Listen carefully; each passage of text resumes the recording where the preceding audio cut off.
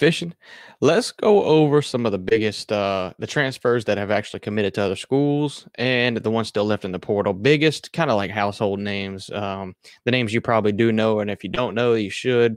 There's a lot of lower FCS and FBS level players that are in the portal that are going to make instant impacts on big teams and big programs, and they're going to transfer there and they're going to do well. And that's the greatest part about the transfer portal is that some of these lower guys can actually put in the work and actually get up to a better program and prove themselves and make a career out of this, right? Because that's every single college player's really their dream, right? Is to play in the NFL. So a lot of them are really striving for that, and that's going to be one of the best things about the portal. There's a lot of bad things too, as far as entitlement with the portal. You know, kids wanting to jump in right away, not getting playing time, the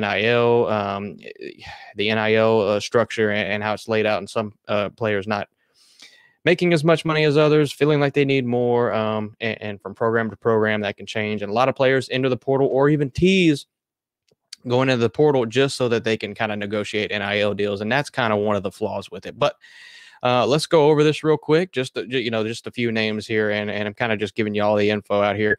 Devin Leary, one of the highest rated quarterbacks in the portal, transfers to Kentucky from NC State. This one to me, he might fit pretty well in the offensive of scheme at Kentucky. I mean, you know, Will Levis leaving. We'll kind of see how that goes. It's kind of an interesting one.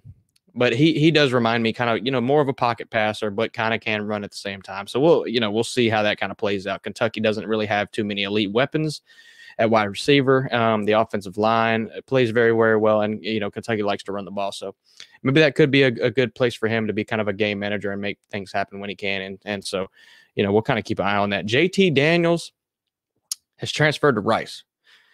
This one is weird to me. Now, JT Daniels already played at Southern Cal, already played at Georgia and West Virginia. Now, Southern Cal didn't really work out. He got injured.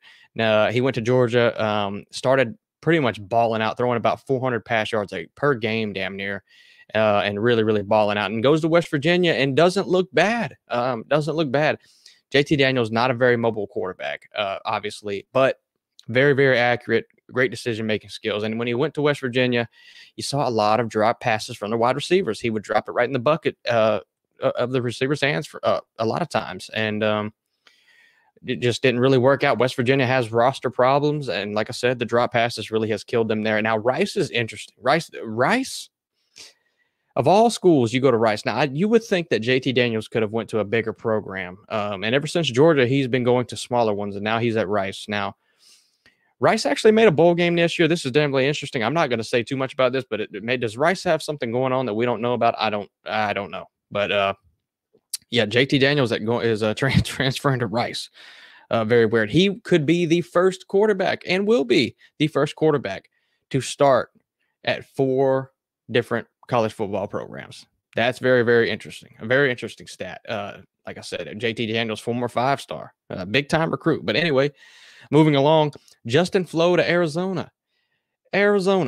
Very interesting here. Justin Flo, former 5-star, number 1 rated defensive player, and I think the 2019 class. Dude's an absolute animal. Reasons unknown why he's leaving Oregon, with Dan Lanning kind of coming in there, especially with early signing day, and you see him kind of turning that thing around.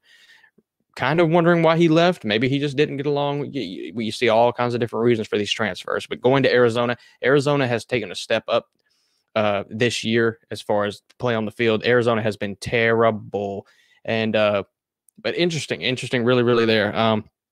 Drew Pine, the quarterback from Notre Dame, second string behind Tyler Buckner. Tyler Buckner gets hurt. Drew Pine comes in for the majority of the season. He's going to Arizona State. So Drew Pine going to Arizona State. Notre Dame's going to have to find themselves a quarterback for this year unless they're expecting Tyler Buckner to be 100% recovered going into next season.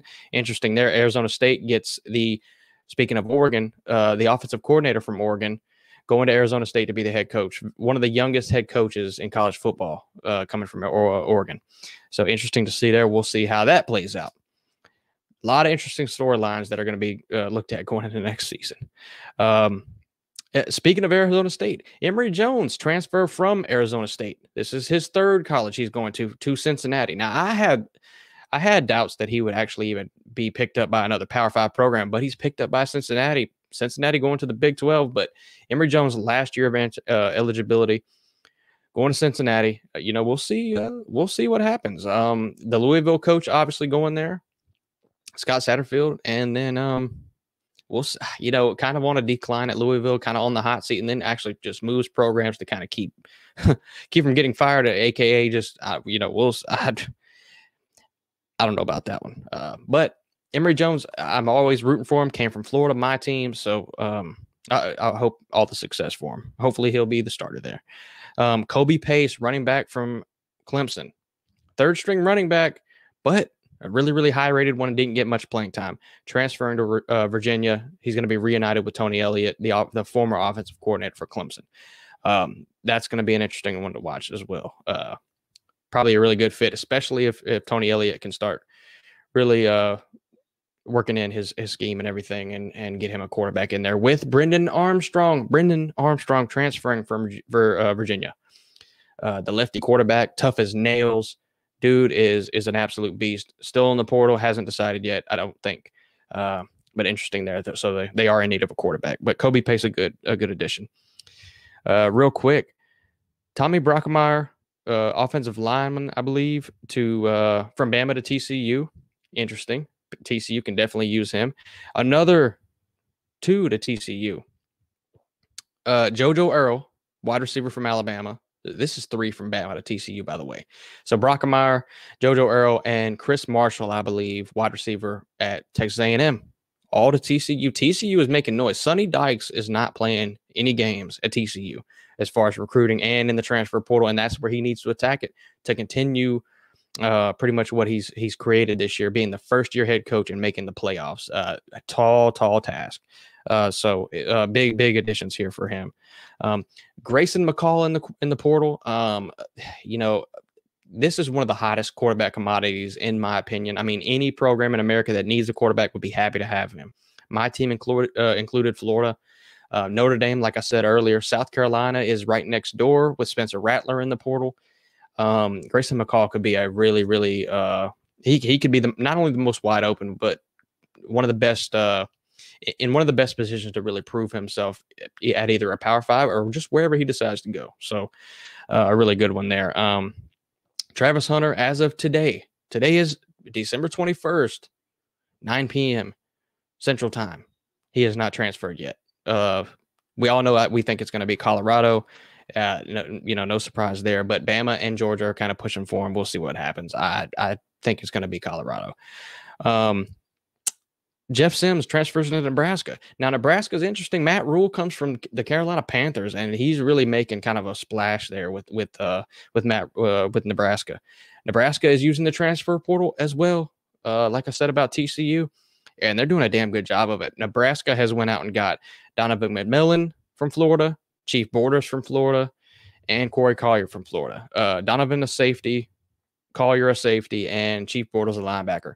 Didn't see much playing time at Florida, but Donovan McMillan really the bright spot there. But these kids are all going to go from Florida and get instant playing time at Nebraska, and they kind of all went in bunches. Those are 3 people I can already tell you just by being a Florida fan that they have been kind of the best of friends. They're kind of like 3 amigos. So them going there together was definitely planned. They didn't really want to separate, but they did want to leave Florida. So interesting get there. Nebraska making moves. We're almost done here. Christian Leary, wide receiver from Alabama, goes to UCF. UCF not only gets Christian Leary, a highly rated wide receiver from Bama, but they land Isaiah Nixon from Florida, flipped him to UCF, and John Walker, a big 4-star D lineman commit on signing day, early signing day, that is. Yes. UCF kind of doing big things. Like I said about Cincinnati going to the Big 12, they're recruiting like it, and they're looking good. They're looking good. They obviously have their NIL collective kind of on the rise, and the program in general with Gus Malzahn is moving in the right direction, consistently winning over 8 games a year ever since Scott Frost started. So interesting there. I said Emory Jones to Cincinnati. That's the biggest name so far. There's a few more, but I'm going to go through and list the uncommitted transfers that, like I said at the beginning of the video, the bigger ones not committed yet, and all speculation on where they go. But like I said, Spencer Rattler, interesting. He's kind of on the fence. Sam Hartman, kind of the same way. Both kind of on the fence of whether they're going to go to the NFL draft or going to transfer.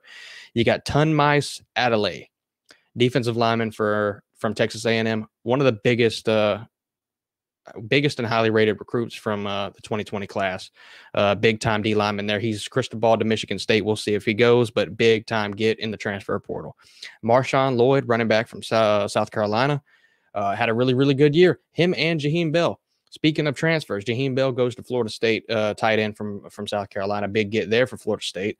And, Marshawn Lloyd, a good running back, kind of in a bad offense on an okay team. You might say above average, and I would agree with you, but he's in the portal.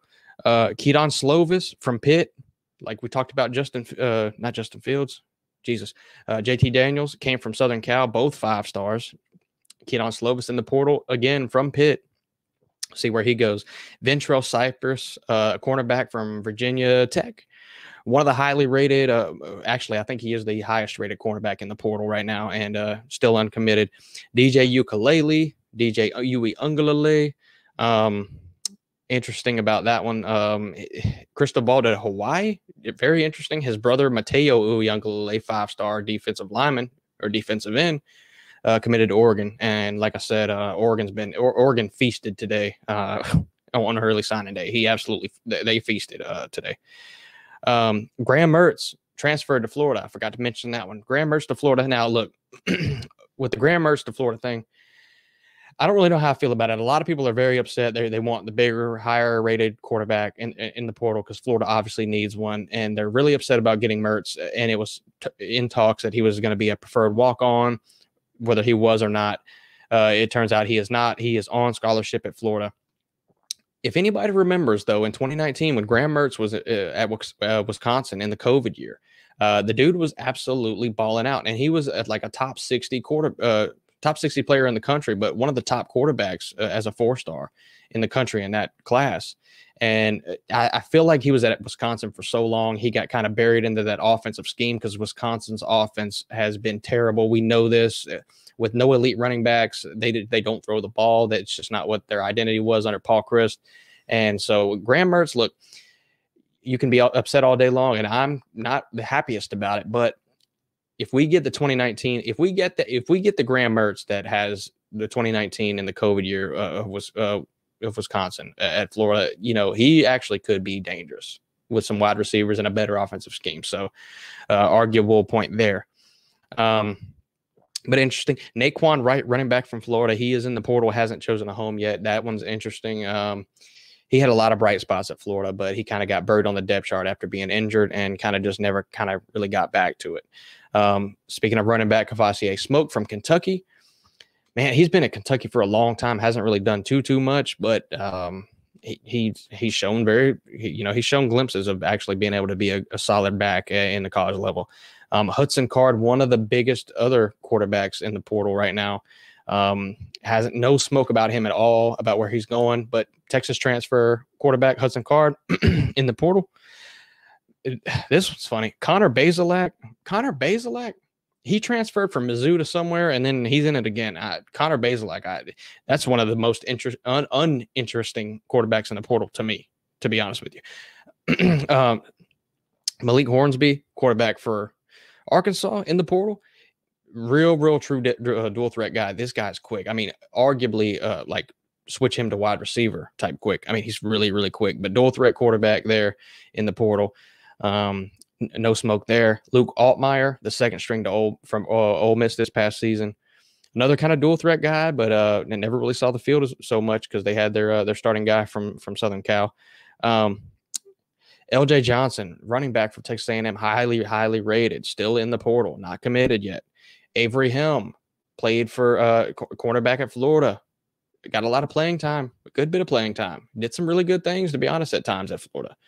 But with Florida's terrible defense, hasn't really been able to show his true skills. So we'll see about that one. Trey Sanders, former number 1 rated running back in the class for Alabama. In the portal, he has tweeted to Deion Sanders multiple times. you know, this guy had a car wreck and it was very detrimental to his injuries, and he got injured from it, but hasn't really been able to step on the field. Now it is Alabama, so can he go somewhere else and thrive? You know, we'll see.